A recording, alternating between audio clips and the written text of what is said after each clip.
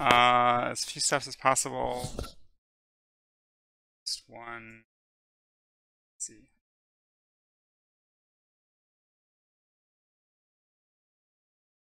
Okay.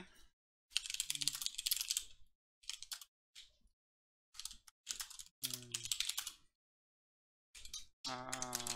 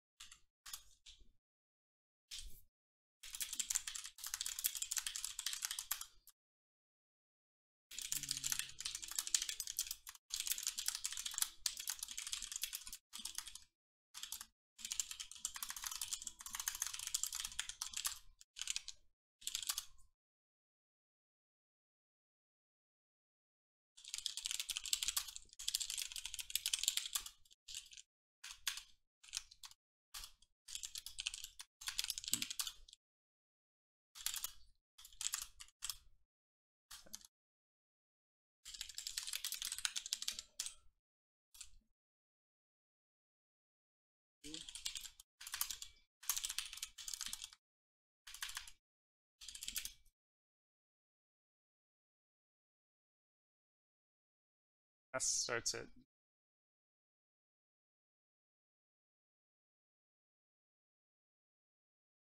Sure.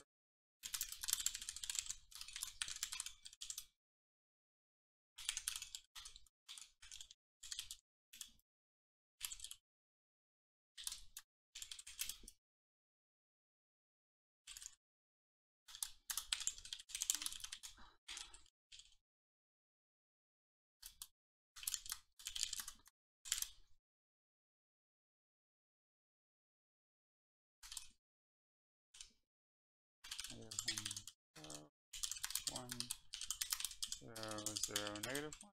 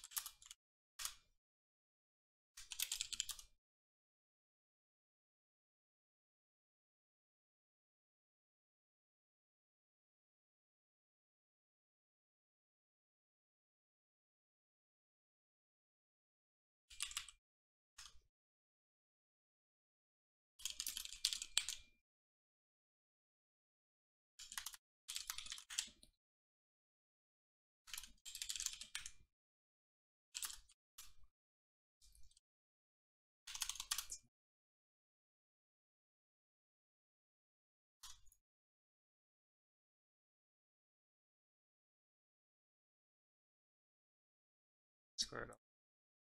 Okay.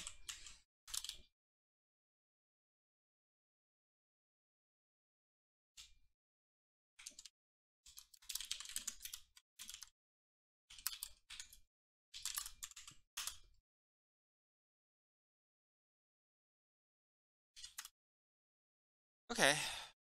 Rough start today because I wasn't quite prepared, but okay. Still got on the leader. Okay. So what's going on here? So first of all, how can I modify this code to solve part 1 and part 2?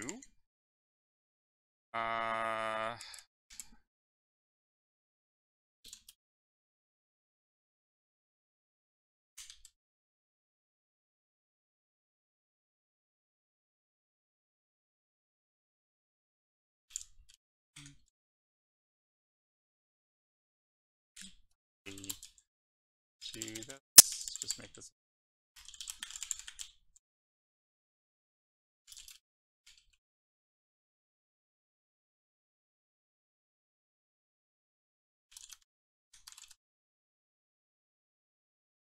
Just be returned.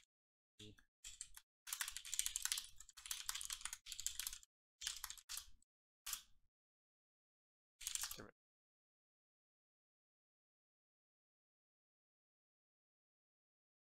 7, 8. Okay. So we're given this grid of, I guess, heights, and the idea is that we're going to walk around the grid, starting at S, and we can walk up, right, down, or left, but we can only walk up one height at a time. And heights are denoted by letters, so we can walk from A to either A or B, from B to either A, B, or C. But we can always walk down, but we can't walk up. We can only walk up one at a time. So what I've done is I've just coded the letters to this height of elevation. This is not really necessary because you could just do this on the fly, but this was and then it's a breadth first search, which is a very common important graph algorithm. So we can think of this as a computer science graph where the vertices are the squares and the edges are up, down, left, or right, assuming that it's actually a valid step. So like, this is not a valid edge because y is too big compared to r. So if you imagine sort of drawing out that graph of only valid edges, then the question is, what is the cheapest way to get from S, the vertex S to the vertex E? And you can solve this with the DFS algorithm, which says start at E and then figure out everything that you can get to from E in one step, and then figure out everything that you get to from any of those things, right? Anything you get to, you already got somewhere in one step, then anything you can get to there in one step is 2 steps from the start. Anything you can get to a place that's 2 steps from the start is 3 steps from the start, and so on. The only thing to keep track of, make sure of, is that you don't like backtrack, right? If you see a way to get somewhere you've already been, there's no point like trying that out because you've already been there quicker. And that's actually the nice thing about exploring in this order, right? That's why it's important that you like do all the things of distance 1 and then all the things of distance 2 and so on. You don't just follow like some path, all the way out to the end. That's called DFS. But that doesn't give you shortest paths because you want this nice property that if you've been somewhere before, the way that you got there was faster. So that's why it's important to expand out the lowest distance things first, which was actually a bug that I had.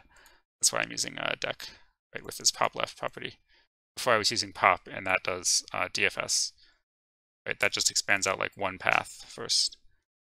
So yeah, make sure we don't backtrack. Use a deque so that the first thing that goes into this queue is also the first thing that comes out. And then if you reach the end, okay, report how long it's been, and then just try walking up, right, down, and left. And if the square that we'd walk to is in the grid and it's got a small enough elevation, then we can walk there. So consider walking that to that new square with d just add 1 to our current distance. And in part 1, we only start at s, and then in part 2, this is maybe not the clearest way to phrase it.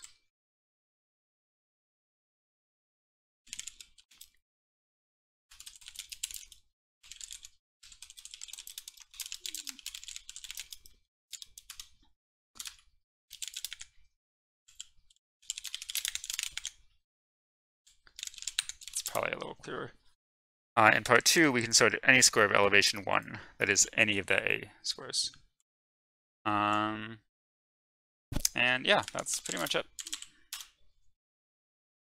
See you tomorrow.